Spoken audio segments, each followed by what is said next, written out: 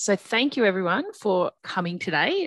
I'd just like to firstly acknowledge the traditional custodians of the lands on which I am situated today.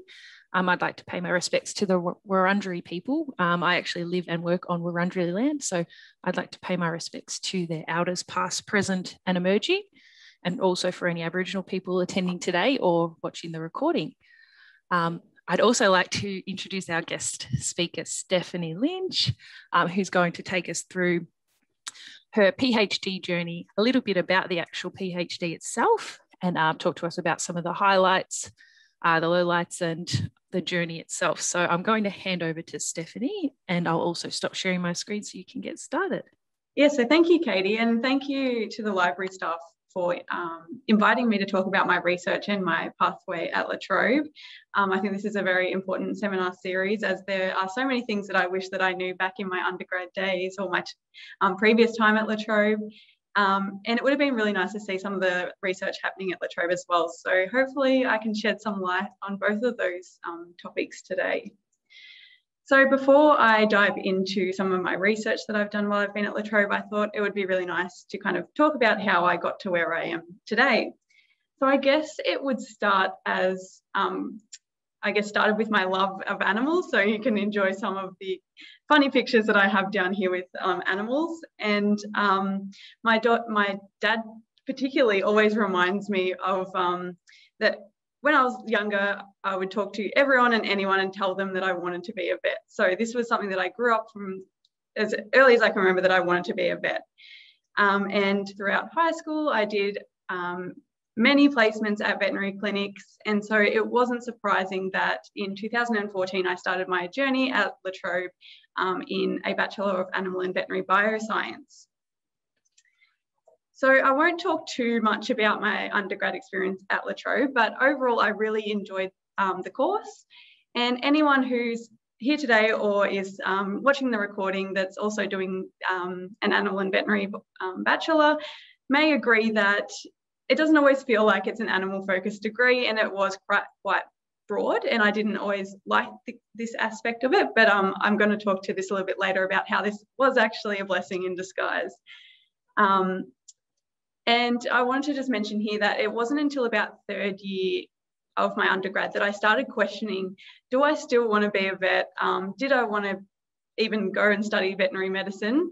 Because I knew that it was another 4 years of study. And then after some recent placements, I was, really wasn't sure that's what I wanted to do anymore. So I feel like this was definitely a really tough time. So having a dream job that I really wanted to do, having spent 3 years studying towards this, and then being not sure what I wanted to do, I was quite lost and I was really unmotivated to keep studying.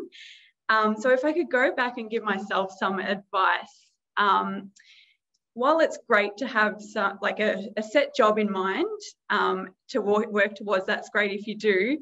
But if you find yourself not sure what you want to do or you want to change, it's completely okay.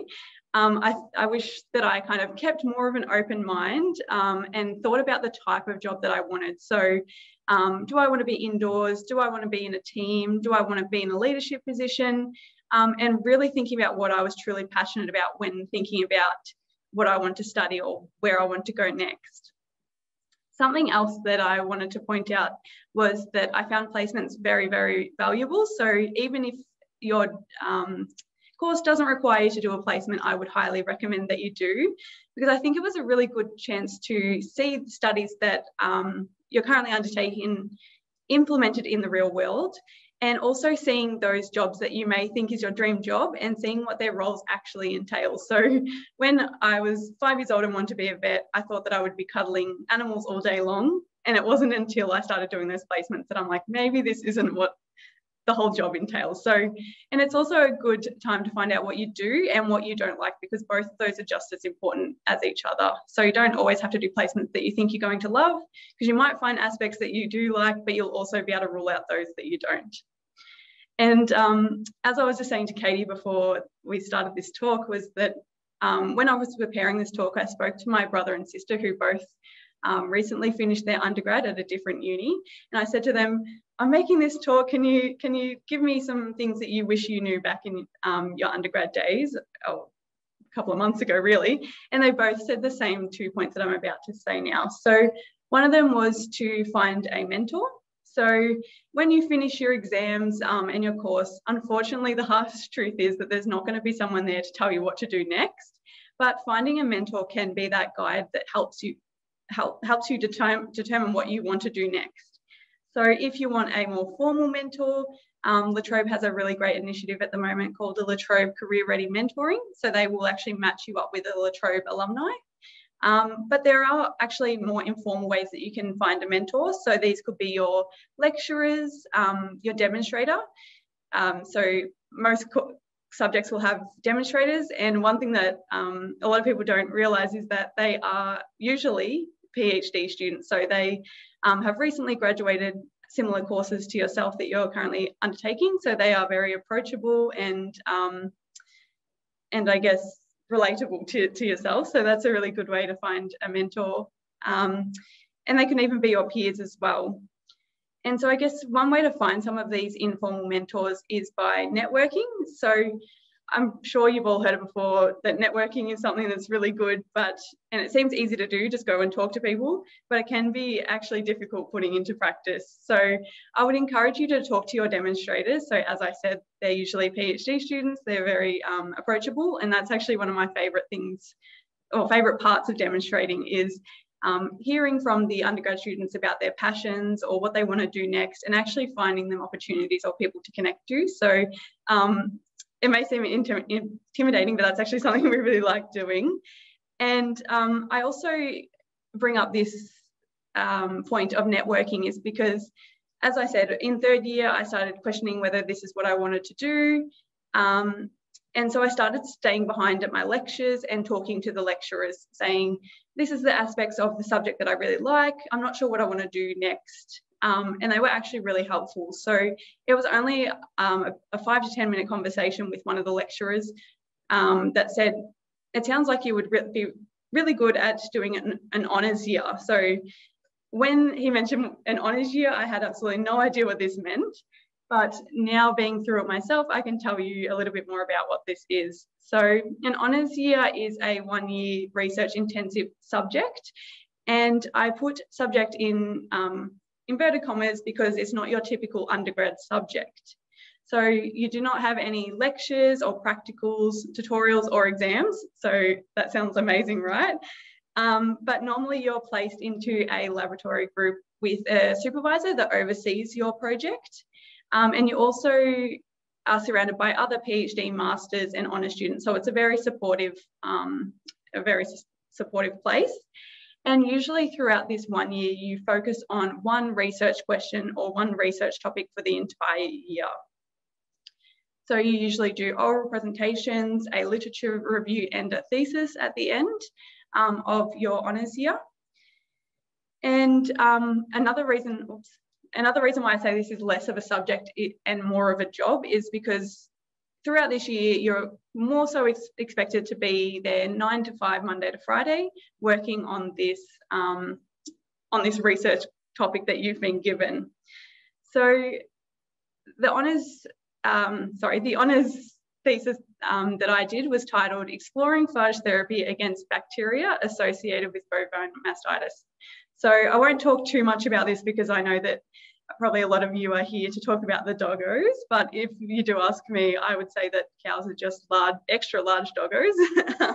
So I'll just break down this a little bit, and it kind of goes into how my PhD came about as well.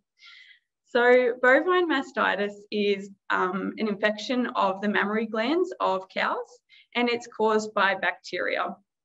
So some of the symptoms, particularly within the cow, we see are swollen and inflamed udders, as you can see in this picture here, which is quite disturbing, as well as hardened and sore teats. So obviously this is not great from an animal welfare point of view, but also on the production side, we see reduced milk production as well as the production of contaminated milk, as you can, when we compare it to normal milk to mastitis produced milk, it's definitely not great. So currently, as I said, it's caused by a bacteria. And so currently we treat mastitis by antibiotic therapy. So we've been using antibiotics both in animal and human health for over 60 years.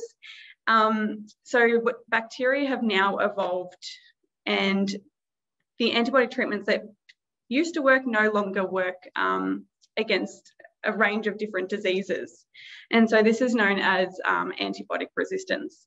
So we basically need to evolve our medicines to combat the bacterial infections. And so this is kind of the basis of my honours work, and where I was focusing on phage therapy as a treatment option for mastitis. So phage therapy uses bacteriophages. So this is what a bacteriophage looks like. And they are small good viruses that infect, replicate, and kill bacteria. So, sorry, I got a little bit distracted there. Basically, what we can do is these viruses are found wherever the bacteria is. So we can isolate these phages and apply them back to the infected area. So in my honours year, I collected milk from the infected teats of cows to isolate these viruses that go on and kill the bacteria. So it's a really nice mechanism, I suppose, as a new treatment option. So just as a summary of my honours year, we isolated a range of different bacteria from infected cows with mastitis. So over 10 different bacteria that may be causing the infection. We saw that there was high rates of antibiotic resistance across these bacteria. So obviously showing that the antibiotics that we will use to treat this infection are no longer going to work, which is why we tried isolating different bacteriophages again to kill this bacteria. So we isolated 2 different bacteriophages that were able to kill the 2 different bacteria. But as you can see, if we have over 10 different bacteria causing the disease, we obviously need many more bacteriophages. So this is kind of where my honours project kind of stopped. But at the end of my honours year, I realised that I absolutely loved research. It was a really nice balance between interacting with the animals as well as getting that lab-based research. So I decided to stay and do my PhD. So when I finished my honours in 2017, it was most common to go straight from an honours year to a PhD. As of maybe a year or 2 ago, it's now more common to finish your honours, do a 1-year master's, and then do your PhD. So just wanted to highlight that difference there. But a PhD, in order to obtain a PhD, it's usually about 3.5 to 4 years of study. It's, again, very research focused. Again, no lectures, exams or anything like that, but you do have yearly milestones to check up on your progress. And again, you have a large thesis to finish that off. And some people do continue the same research from honours to masters to PhD, but as you'll see in a moment, that's not what I did. I changed up a little bit.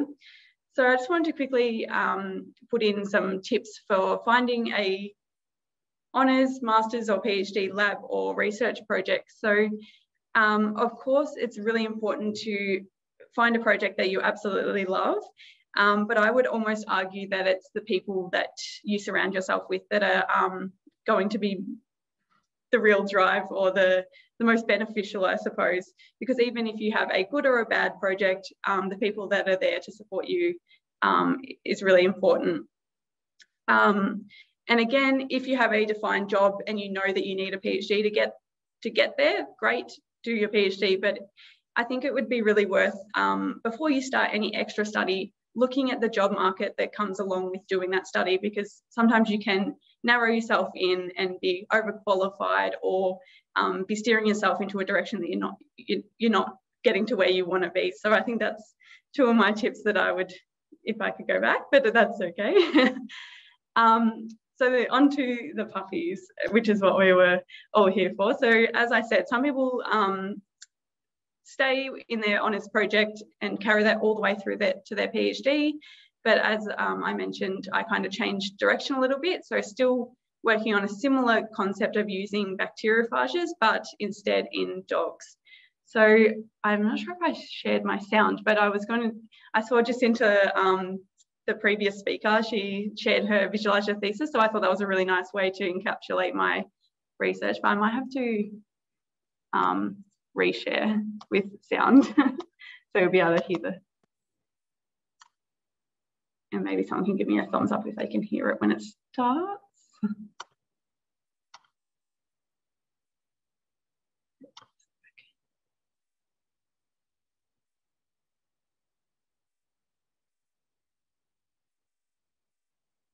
For most of us, dogs are a part of our family, so it can be really devastating when they get sick.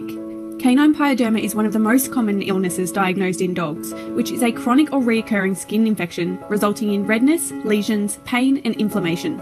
Canine pyoderma is predominantly caused by a bacterium known as Staphylococcus pseudointermedius. Unfortunately, we currently have few to no reliable treatment options against Staph pseudointermedius infections, and if left untreated, can be fatal. But don't worry, because this is where my PhD project comes in.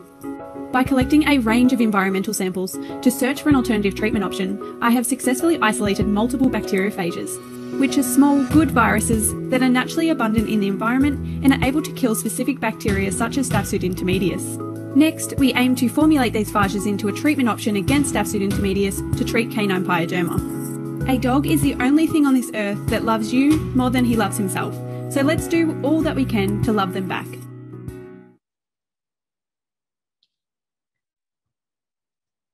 So that was just a quick intro into my thesis, which is, I just love being able to reuse that because it took so long to make and it's only 1 minute. But so as the video kind of encapsulated, we have a problem, which is the bacterium that I'm working on, which is called Staphylococcus pseudointermedius. And this actually causes a range of different infections in our companion animals, our dogs. But the particular one that we focus on is canine pyoderma. So it's that skin infection that I mentioned within the video. And the problem with this is not only is it because it's caused by bacteria and we currently use antibiotics, we are now seeing high rates of antibiotic resistant infections. So in up to 60% of cases, the antibiotics or the treatments that we were using previously are no longer working. So dogs are being left with these infections that are pretty much untreatable, which is a harsh way of saying it. But that's pretty much the basis of my thesis. And similarly to the treatment that I was kind of exploring in my honours work, we are proposing that phage therapy would be a good alternative treatment for Staphylococcus pseudointermedius infections in our dogs. So as I mentioned before, bacteriophages are the viruses that kill the bacteria. And we can isolate these from the environment. So I just had a nice picture here of, so here we have a plate of the bacteria that causes the skin infections in dogs. So we've isolated this from a dog. And as you can see from these little pinpricks or the zones of clearing, this is the phages that we've isolated killing the bacteria. So we were able to isolate viruses that kill the bacteria. And this is a nice microscopy image of them as they look super cool under the microscope.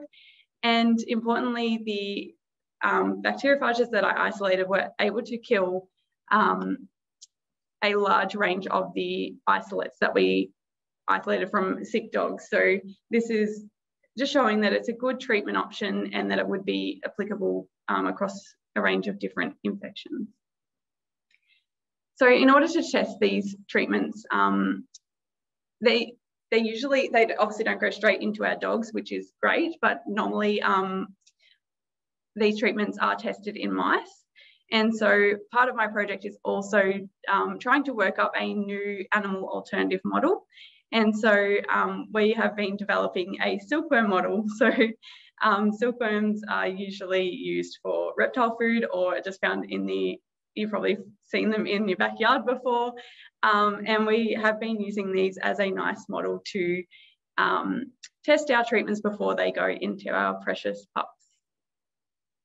So just as a summary of my research, we currently have, we have a lack of treatment resolution in our dogs infected by Staphylococcus pseudointermedius due to a lack of treatment options. My project aims to use bacteriophages as a novel treatment option, and we aim to test these within our silkworms as an animal alternative model. Oops. So this, I guess the basis of my whole research is to try and find new treatment options for infections in dogs.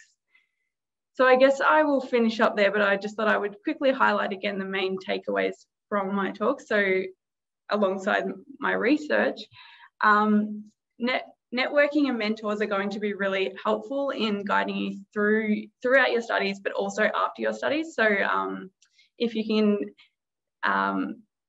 start chatting to, as I said, your demonstrators and your lecturers. It doesn't have to be anything too in-depth or involved. And one that I always like to remind myself of is that there is no one timeline for life.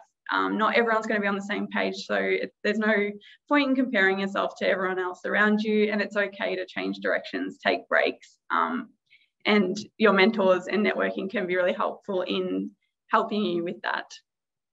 Again, it's okay not to know exactly what you want to do after, no matter how many times your family's going to ask you, so what are you doing after your undergrad?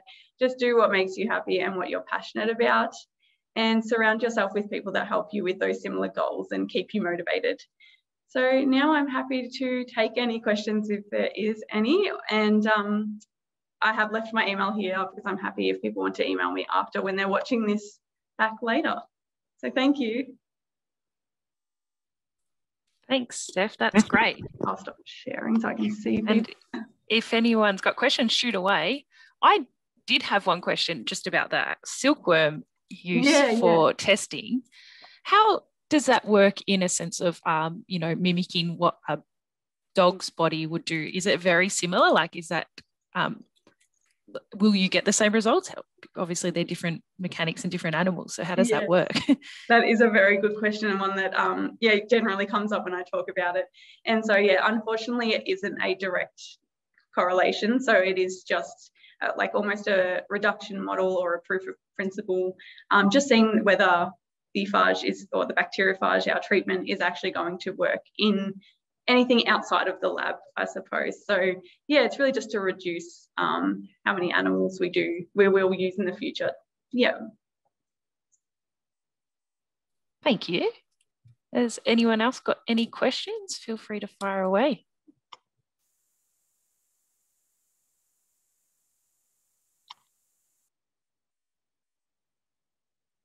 But I'm also happy if anyone wants to email me instead, because it can be daunting asking on the spot. Or if you're shy, you can always pop something in chat too. Yes.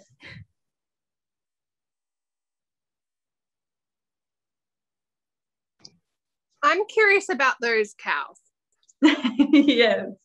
So I'm assuming they're in considerable pain when their udders are that inflamed. Yeah. What kind of treatment do they get, and what has to be taken into consideration if we're drinking their milk? Yes. So I mean that's the part of it. So they are in a lot of pain, especially when we go to milk them. So usually they're not milked. So I guess that's a good thing if you are going to be drinking their milk. They're usually, when they get to that stage, they aren't milked anymore. And that, I guess that's part of the problem as well from a production point of view, is that unfortunately they can't just have cows sitting in their paddock not being used. So of course I would love to keep them all and just be a huge rescue for them all. But so that, and in terms of other treatments, so we didn't, because the antibiotics don't always work. That's the issue, is that we don't always have available medication for them.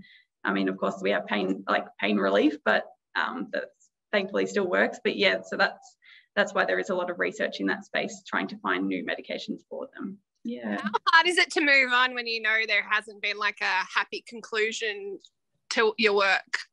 That is a really good point, and I think that was something that I did struggle with to start with, is because you do spend like a fair bit of time investing time into researching it. But I think another reason that I didn't continue on with that is because it was such a competitive space. Like there is a lot of research going on in using bacteriophages in mastitis. So it would have been hard to have that, because for a thesis you need a novel approach. So I think that was one thing that was helpful though, is knowing that so many other people are working on it. So I didn't need to. I could work on something else, I suppose. So, but yeah, that's a really great question. And a lot of people remarked in the chat, I love that you talked about cows like being giant dogs, because they literally are. Very sweet. Lizette's got a question for you. Yeah, go ahead, Lizette. I got a question, Stephanie. In what part of your journey are you now? Is it your second year into your PhD, or what happens for you next? Yes, that's a great question. I thought that's where you may have been going. So I'm due to submit my thesis in I think 3 months. And I think that some of the advice that I had was actually probably more so for myself as well, because I wish I had taken my advice sooner, really looking at what jobs are out there before you start studying another degree, or because now I've got to the end and I'm just I'm not exactly sure where I'm going, and I think that's hard, but it's just to keep the options open. So I guess maybe check back in 3 months, maybe. I think that's exciting. Yeah, exactly. It is. Yeah. Yeah, well done. Thank you. Thank you. And we've got a question from Linda too. So I think that'll be our last one. So thanks, Linda.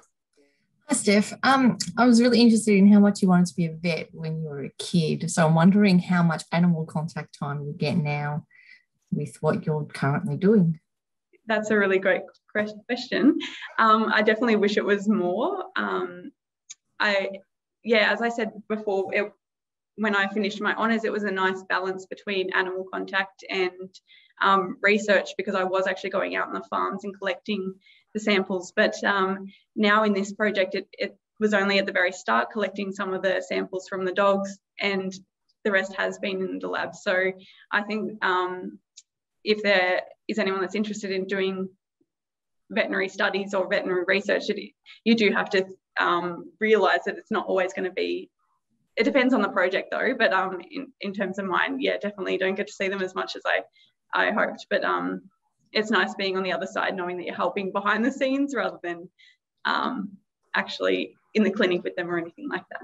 Yeah. So do you have your own dog then that compensates for that? I do. So in that little 1-minute video I showed, that was my husky that I had to feed lots of treats to be in the video. So yes, that definitely does help. And yeah. Thank you for your question.